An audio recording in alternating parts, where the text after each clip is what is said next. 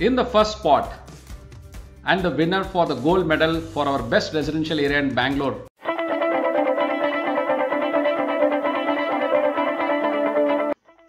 Being such a big city and business hub, there are many neighborhoods and residential areas in Bangalore, not counting those already under construction. That makes it a bit difficult to pick among all of these and choose one that works. My name is Balaji Badrinath and I welcome you to my channel today. I will be presenting you with my countdown of the top 10 residential areas to live in Bangalore today. So stay until the end of this video if you want to learn which is my personal choice for the best residential area here, and also subscribe to my channel for incredible real estate insights like today. Without further ado, let's begin.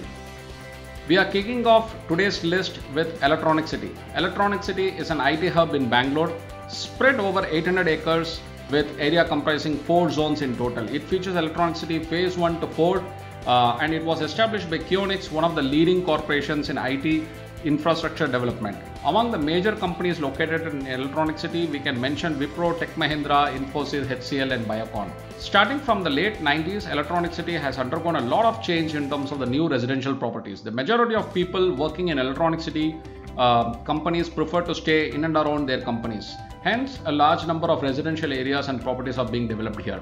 The area is well connected with the rest of the city. As it's also a commercial area, Electronic City has many affordable residential options and many of them have a low cost living. There are also many packers and movers in Electronic City which helps people move from one home to another easily. Next up, we have Banashankari. Banashankari is a prominent residential locality in Bangalore, getting its name from the Banashankari Amma temple located on Kanakpura Road. It's known to be one of the Bangalore's oldest and most well-known temples, and the area offers a lot of affordable living in residential apartments and great infrastructure facilities. In Banashankari, you will find educational institutions, shopping complexes, departmental stores, BDA parks and many malls. You know what, the crime rate here is almost non-existent and it is one of the most peaceful places to live in the city. So if you want a well-connected neighborhood with little noise, this one could be a good choice. The area is well connected by BMTC and there is also a Volvo bus facility to this area connecting all the other locations of the city. The area has a reconstructed bus stand and a traffic transit management center. Next up, we have Sarjapur Road. Though it might seem like nothing more than a small village, Sarjapur has evolved rapidly into one of the most important localities in Bangalore. It's well connected to Whitefield, Outer Ring Road, Electronic City, Marathalli, Koramangala and many more. Many IT giants are located in Sarjapur Road, which also means that many IT professionals are settled near the area. It's one of the safest residential localities in Bangalore too, which is a nice bonus. Coming in the 7th place of our list, we have HSR Layout. It stands for Huzur Sarjapur Road Layout, a suburb located in southeast Bangalore that lies in the Bomnalli constituency of the State Assembly. It's a leading residential area due to being close to many IT parks in Bangalore and also a gateway to the IT corridors of the city. It's a posh locality of Bangalore with wide streets, parks and modern civic amenities such as organized drainage. This locality ensures you are taken care of very well with some of the best hospitals, restaurants, cafes, clubs, tree-lined avenues and much more. Next up, we have Whitefield. Whitefield was established in the late 1800s as an original settlement for the Eurasians and Anglo-Indians of Bangalore, but it later evolved into a major suburb and has remained so today as a part of Greater Bangalore. Whitefield is home to many IT companies and IT parks, with an increasing number of people choosing to live in this area thanks to the job opportunities nearby. The high price accommodation is a problem here, but Whitefield is also very well connected to the rest of the Bangalore. In fact, it's the main junction between the key highways connecting Hyderabad. The central business district of Bangalore is the area encircling around Vidhan Sauda. This is the center of the city and core commercial area of Bangalore and hence occupies together the 5th and the 4th spot of our list as one of the busiest parts of the city and at the same time one of the best places to live in. The land is expensive. Brigade Road is Asia's 3rd most expensive street and MG Road is the 13th most expensive. The main problem with it is the traffic and high cost of living, mostly caused by the location, but its high quality and standard of living more than make up for those two issues. MG Road is lined up with top-notch restaurants, pubs, shopping areas, offices, hotels, theatres and more. It is also home to many buildings and banks. Our iconic Kingfisher Tower is here and it's considered to be one of the most expensive neighborhoods in the city.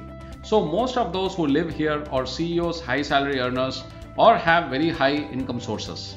Among its main benefits, it has some of the best connectivity with all major ports and locations in Bangalore. For commuting, you can easily find cabs, autos and buses, and in fact zip through metro rail throughout the city. It has also been recently modernized and developed to become one of the high quality areas of the city. Among its most notorious landmarks, we can find UB City and Brigade Road. In the third spot of our list, we have Jayanagar. Jayanagar is probably one of the most relaxing neighborhoods in Bangalore. You won't find skyscrapers nor immense tech condos here, but you will find classic single-story houses with wide tree-lined streets with a lot of historical significance. Jayanagar area is immensely popular as a music and cultural hub. Its iconic fort, its markets, and its plethora of huge, beautiful parks.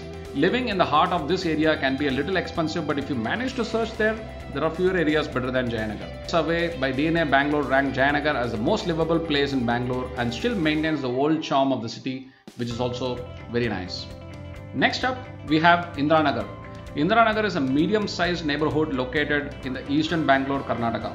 One of its main benefits is how it is one of the Bangalore's newer areas. It is bounded by Ulsur to the west, Domlo to the south, Bayapanalli to the north, and HL to the east. Indiranagar is one of the most expensive localities in Bangalore, but the quality of life here is quite worth it. Indiranagar is divided into two stages, with the first stage being the largest. The villages which existed before the formation of Indiranagar, such as Binnamangala, Lakshmipuram, Mottapanpalya, Apparedipalya, Dupanahalli, Kodihalli and Tippasandra, as well as the neighboring BDA layouts such as HL second stage and HL third stage, are often considered as a part of Indiranagar. The Indiranagar Sangeeta Sabha organizes music and dance programs. It also conducts promotional activities, seminars, puppet shows, and annual cultural programs like vocal and instrumental music concerts. Sangeeta Sabha constructed Purandara Bhavan, which promotes performing arts, theatres, and drama. Close to the Sangeeta Sabha, one can find the Indiranagar Club spread across 2.5 acres of land. The membership fee is high at 10 lakh rupees, and the club boasts of some of the best gyms and workout equipment, yoga clubs, tennis courts, basketball ground, billiards, exclusive card room, and a small library. In Indiranagar, you will find some of the best cafes, pubs, breweries, restaurants, and many of them also multi-cuisine or international class located in Bangalore. It also has some of the great nightlife and lively pubs, so if you move to Indiranagar, you will always find something to do. In the first spot, and the winner for the gold medal for our best residential area in Bangalore, we have Koramangala. Hands down the best residential neighborhood in Bangalore. It's connected with most of the major locations of the city like Electronic City, Hosur Road, Intermediate Ring Road, Old Airport Road, etc.